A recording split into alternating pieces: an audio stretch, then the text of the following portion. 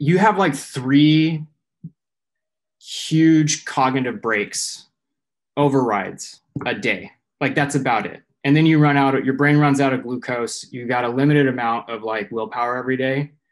And it usually gets spent on a bunch of stuff. And so if you've got a big set of important behaviors that you want to rewire, a lot of the stuff that's in James Clear's literature is really where you need to look at. There's a mountain of neuroscience evidence that shows that like biologically willpower is great in small bursts, but it is unsustainable. And the reason why is because like your frontal lobe is where like all your executive functions are. That's where your willpower is at, right? That's the human part of us. But once you do a behavior a handful of times, the brain wants to conserve calories. So it actually converts it into a habit, and it moves it to the mid part of your brain, which is way more efficient.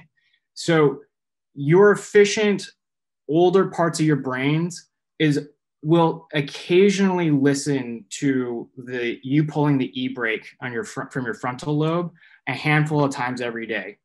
Every time you do it, you get to do it less per day, and then you have to sleep 8 hours to replenish that cycle. And so if you want to make durable long-term change, a lot of the stuff that sort of Carl's talking about is really, really powerful.